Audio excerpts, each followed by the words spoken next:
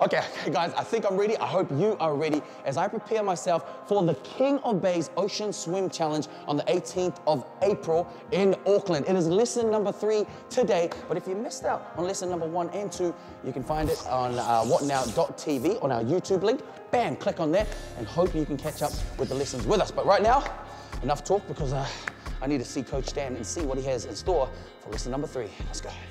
Coach Dan, what up? Oh, boom, yeah, that's how we do. Okay, Coach Dan, what do you have planned for lesson number 3 today? Ronnie, lesson number 3, you've done so well with all of the basic swim skills.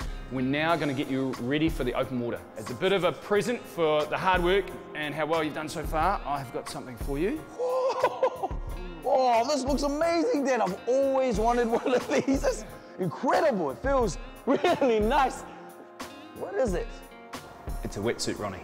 There you go. This is what you're going to wear in your race in King of the Bays. Oh, this is what's going to make me look like a seal and swim like a seal. Go put it on. Okay, go put it on.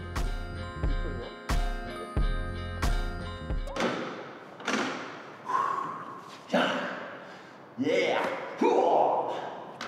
Hey, Coach. How's it looking?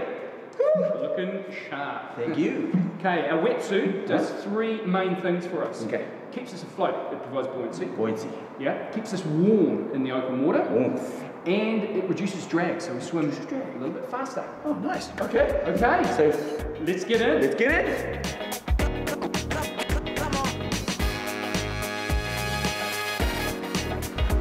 All right, Ronnie. Yo. Here we've got our endless pull machine. Creates a fluid to help us train it. Then we're going to learn our navigation technique called peaking or crocodiling. Crocodile. Peaking, crocodile. So literally just peeking our eyes up above the surface of the water so we can see where we're going. Okay. Really important when you do that you don't take a breath. Okay. Because you're lifting your head in front, the waves are coming this way, there's a good chance you'll take a drink of water if you do. So I'm going to show you how we do this first, and I'm going to keep you help. Alright? Okay. Okay.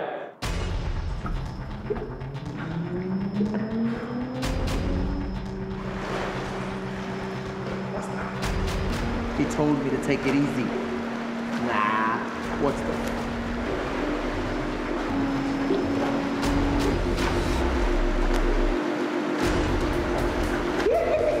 100, baby! You're doing really well, Coach Dan!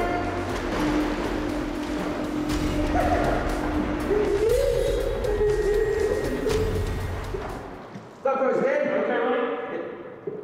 Your turn. Okay. In the flume. Okay. Take it easy on me, Dave. Just like I did.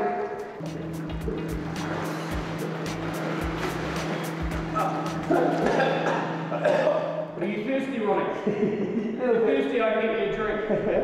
The reason you got a mouthful of water is because you lifted your head, you were peeking, and you took a breath.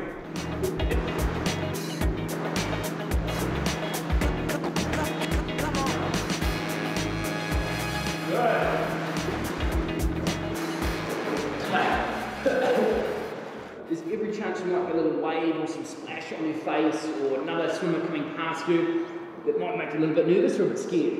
The technique we use is called the reverse starfish. Do you want to give that a try? Okay. Okay, keep your head back in the water. Yep. Keep your limbs under the water. Okay, and limbs aren't moving because we've got our wetsuit on now. Awesome, Ronnie. That was awesome, Coach Dan. Oh, all right then. Well done, Ronnie. You were fantastic today. Next time, Yep. you're going to be in the sea. Well, I'll see you there, Coach Dan.